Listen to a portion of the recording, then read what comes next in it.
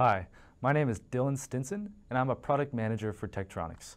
In this video, I'm going to demonstrate how to make a phase and group delay measurement using the TTR500 VNA. Phase and group delay are two measurements that can be used for determining if there's distortion in your device or network of devices. In this setup, I'm measuring a bandpass filter using a two-port measurement. And I've got an N-type phase stable cable connected to an adapter that's connected to the bandpass filter on port 1.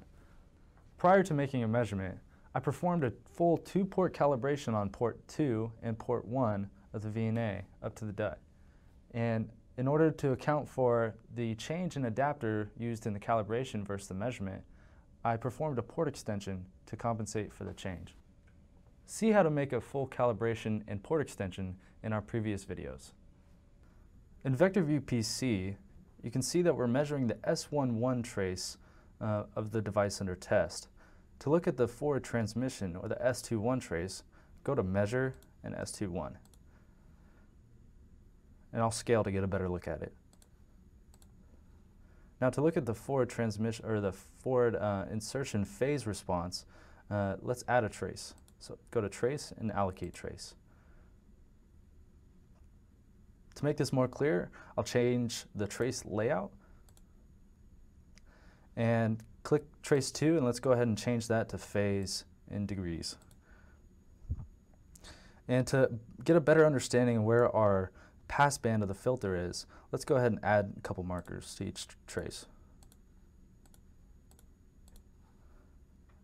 And I'll place these on roughly the -5 dB mark, just to get an idea.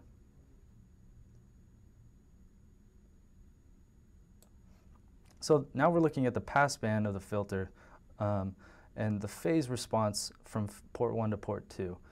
And you can see in this phase measurement, we're bounded by +180 and -180. And so we can see that there's a relatively linear phase response, which is good and is what is one of the requirements for distortionless transmission. And I'll expand this window a little bit more. And there are a couple deviations, but you probably can't really tell in this view.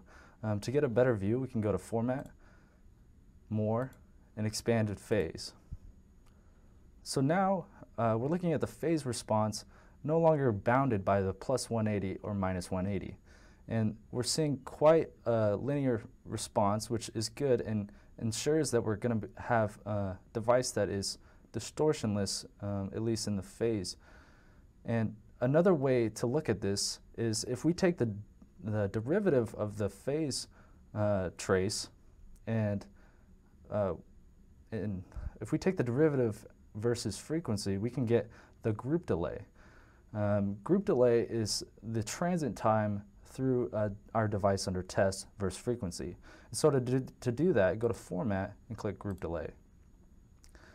Now, since this is the derivative of phase response, we're now looking for a constant value for distortionless transmission. Where phase response, we're looking for a linear or a constant slope, we're now looking for a constant value. And you can see through the passband of the filter, it's relatively flat, which is good. But there are some deviations from linearity. These deviations from linearity can be the cause for distortion through our device. And if we wanted to, we could measure the peak-to-peak deviations. And these deviations are often specified in the device under test data sheet. And in VectorView PC, to get a more analysis, you can even save and export S-parameter files to analyze with any common EDA simulation tool. So now that we've done that measurement, you can see that this filter is performing relatively well in the passband, which is what we would expect.